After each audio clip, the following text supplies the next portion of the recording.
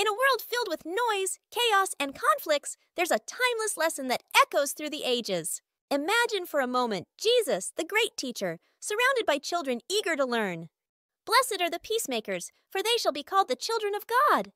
In these simple words, Jesus encourages us to be peacemakers. But how do we apply this teaching in our daily lives?